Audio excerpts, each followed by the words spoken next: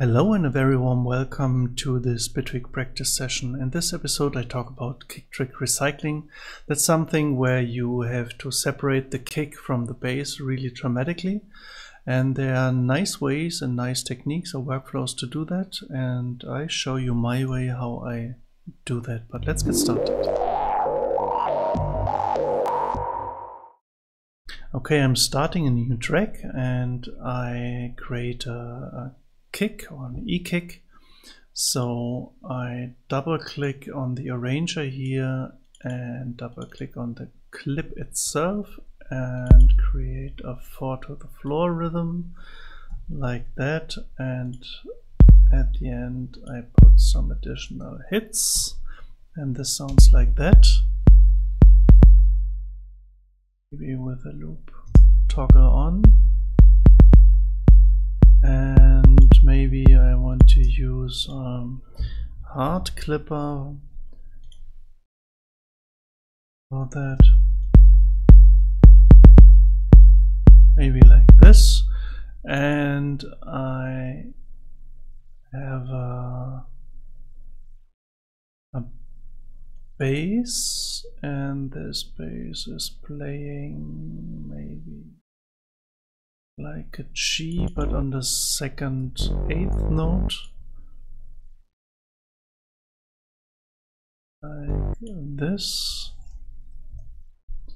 So I noticed I didn't use a original polysynth, so I load the original polysynth in here.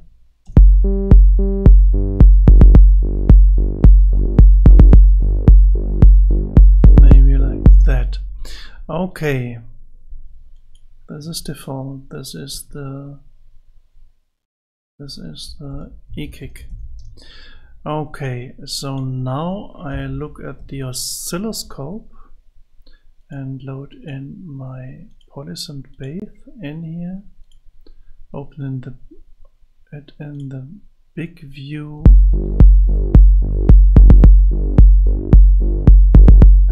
Look at it.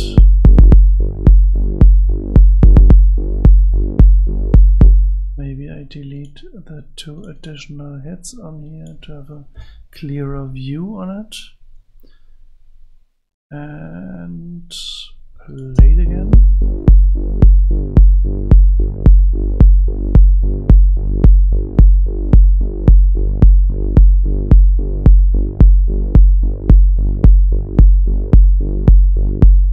Okay, and here you can see this is the bass drum or kick drum.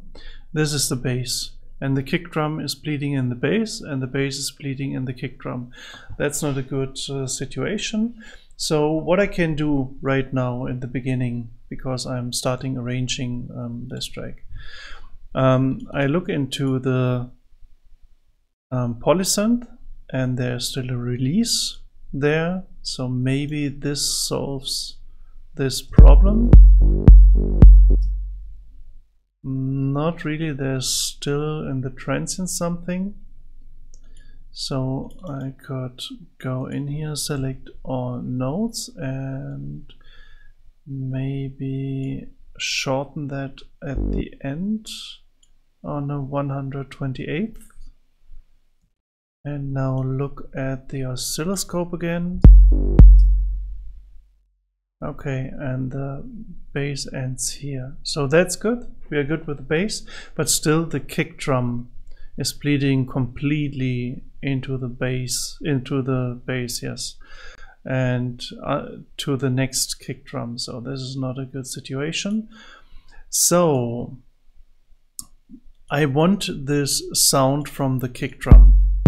I like this with this body in there. This is a nice thing. So now I could try to use a transient control and maybe short down the kick, but this changes dramatically the sound. There's not the same kick drum anymore, like this. Okay, so transient control is not a solution. So go on here and bounce this in a new track with 32-bit float. Sometimes it needs 32-bit float. And here I have now 4 kick drums, but I only need 1, and 1 is 1/4 long. So I go on here. This is my quarter kick drum, and this kick drum should be only 1/8 long, like until here.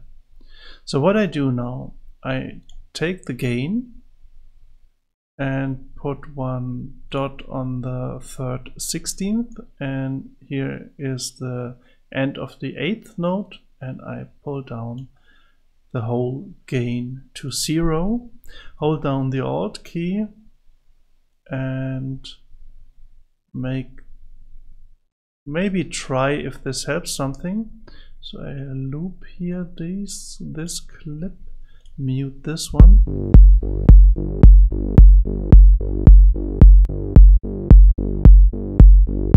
I think this sounds good. And to compare it, those tracks, this is the original.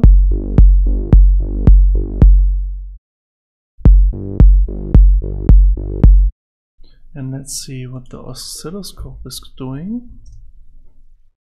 So let's take the polysoned bass here again. And we need this one.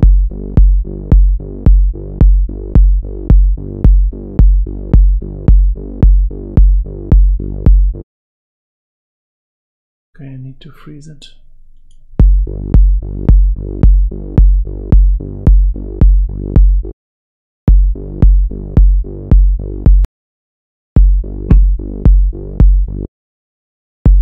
Okay, but you see the kick drum is separated from the bass, and the bass is separate from the kick drum.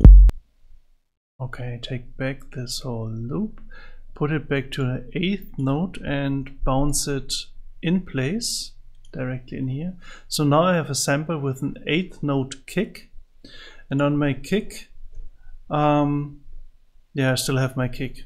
So now I could do like putting these notes all over my new track and build everything from scratch. And here like this, but remember this is maybe a 5, 6, 8, 10, 15 minutes track, so this could be very exhausting. So I add here on the track of the E-kick, I add an instrument selector like this one, and this instrument selector is called kick selector with a K. And I put the E-kick in here. So the whole processing of the E-kick is in the instrument selector, and I reuse all these Midi notes and insert here a sampler, and in this sampler I put in this 8-note kick sampler. Then I deactivate the key mapping, activate the shot mode, and now I have to see if the volume is the same. So let's mute this one. This is the original one. It's not the same. Maybe pull down the velocity.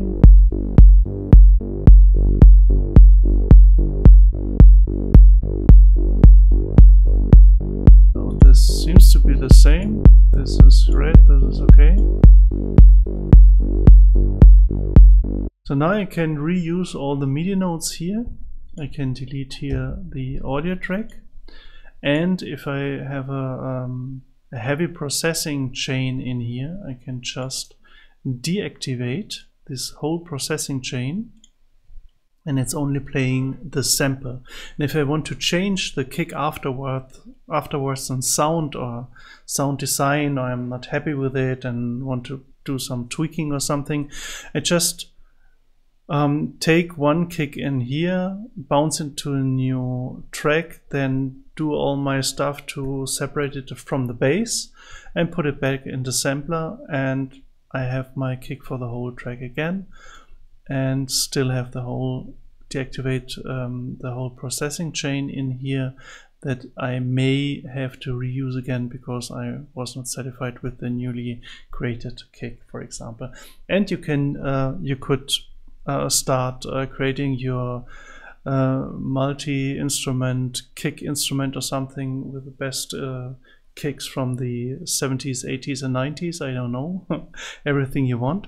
But this is a very practical way to synthesize a kick drum and do the final cut with the audio editor to have really everything in place and to have the full control over everything.